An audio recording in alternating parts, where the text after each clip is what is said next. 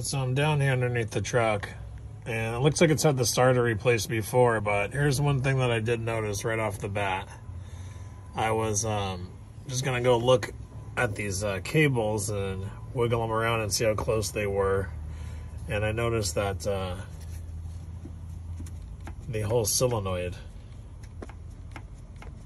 is wobbling around.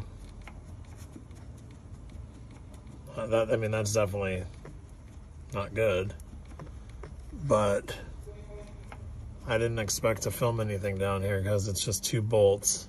But besides that, I never knew that the stock original one was a 3-bolt, and then you could put a 2-bolt version on here, and that's what is on here right now, is a 2-bolt version, just like the gear reduction that's offset, 1 bolt right here and 1 on the top, and